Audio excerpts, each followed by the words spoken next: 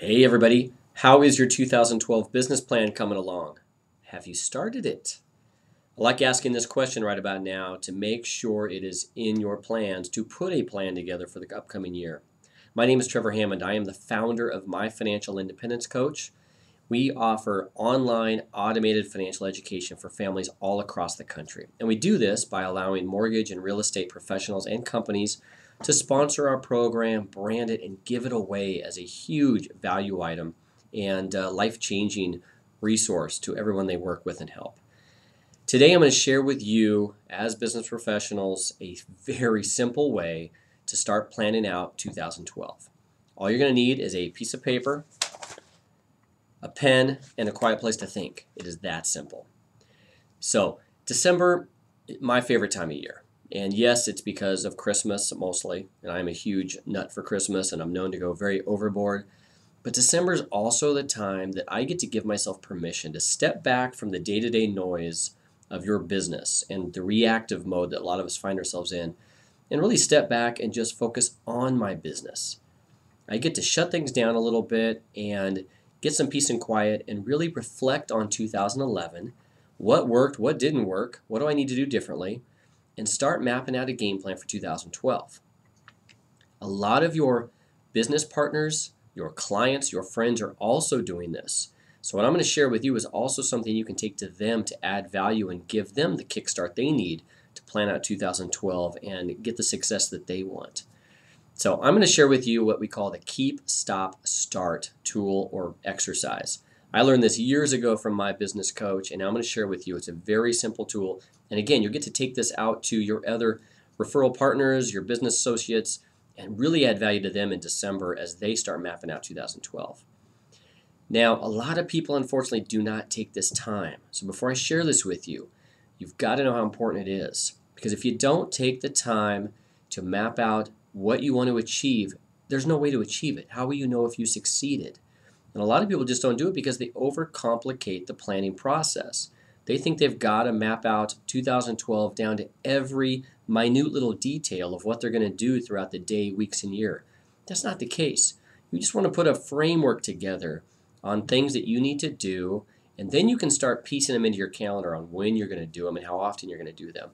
But don't overthink this. If you do, and you don't take the time to plan out your business, you're going to get stuck in that same up and down roller coaster of business and income that none of us like, especially in the mortgage and real estate field. You spend all that time getting the business in the door, and then you spend the next 30, 45, 60 days keeping everybody happy and making sure everything goes smoothly, and then you find yourself at the end of that couple months with no clients. So we've got to make your income more consistent and your business more consistent, and planning this out thoroughly will help you. So here's what you're going to do. You're going to pull out a piece of paper. And at the top of the piece of paper, you're going to write Keep, Stop, Start. And you're going to draw a couple lines down to make 3 columns on that piece of paper. The first column, Keep. And I wrote down a couple ideas I'll share with you just to get your mind going. What do I need to keep doing in 2012 that worked well for me in 2011? That's what it's all about. For example, meet with one great referral partner every week for lunch. If this is something you started doing in 2011 that worked well, keep doing it. That is huge. But first, you're recognizing what worked well in your business and what you accomplished, and you want to make sure that's on your list to keep doing in 2012 and maybe even doing it more. Following up with all your clients out looking for houses once a week on Mondays. And that's just an example, but a lot of people I talk with, it's not in their calendar. So, but the ones that do it are going to keep doing it because it really keeps them engaged with all their clients on a regular basis. So they're actively involved and helping them throughout that home buying search. Next column over, stop. What the heck do I need to stop doing in 2012 that was sabotaging my success in 2011? A couple key things here. Email. Maybe you need to stop leaving your email open all day long. Or even better, at least turn off that little chime that pops up every time an email comes in that breaks your concentration on a project or something you're working on for a client. Turn off email and check it a couple times a day. Figure out a system for you. I'm just giving you some ideas. An email is the biggest sabotage, is that a word, of your success. Another option, stop opening Facebook during the day. Now, unless you maybe have a fan page for your work or your business, but you know how that sucks you in and all of a sudden you lose a lot of minutes, even hours in the day. So maybe one of your stops is Facebook during the day when you're trying to generate money and clients. Taking loan applications might be something you stop in 2012. If you're a very successful mortgage professional and you realize you've got a team around you that could be doing a lot of the loan application, or you have an online loan application, you can leverage your time more efficiently perhaps and focus on the delivery of the plan to the clients and the educational aspect. So what do you need to keep doing? What do you need to stop doing in 2012? And finally, what do you need to start doing? What do you need to do in 2012 that you didn't do or didn't do enough of in 2011? Some of the things I wrote down are calling 5 clients a day. I want to stay engaged with all of my great clients that I've helped over the years, 5 a day. And maybe you block out 9 to 10 a.m. every day of the week. Maybe that's something you need to start doing that you haven't done, or maybe you didn't do it as consistently as you would have liked. But think about the things that would have the greatest impact on your financial future and your business goals, and put those on your list on what you need to start doing. A couple other things I wrote down. Read 30 minutes a day, every day. Jeffrey Gitomer says that the most important time of your day is that first 30 minutes. That dictates how successful and productive the rest of your day is. For me personally, and for some of the most successful people I know, read 30 minutes every day. Business, marketing, leadership, something that gets your juices flowing, gives you ideas for videos, gives you ideas to share with other people, gives you ideas and content for your social marketing efforts.